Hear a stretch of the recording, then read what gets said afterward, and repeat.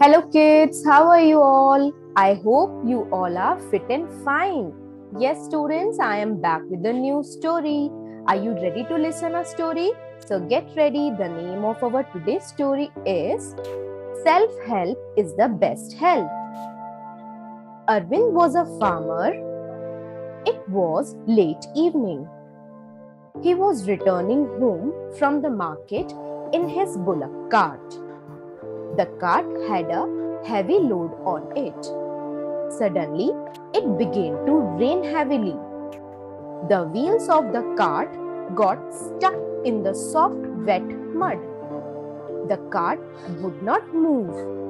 Arvind was very upset. He was scared because it was getting dark. He began to wail, "Oh dear, what shall I do? Who will help me? Please God, come and help me." He shouted many times for help, but he did not make an effort to push the wheels out from the mud. After some time, a stranger came up to him. The stranger said, "Why do you cry? God will not help you if you simply cry and do nothing." The farmer said, "My friend, I don't know what to do." The stranger said, "Come on, let us push the wheel."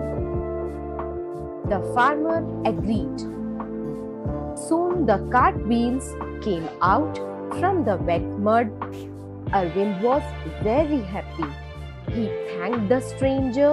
He said, "I will always remember your good advice." So, students, the moral of the story is self-help is the best help. Thank you.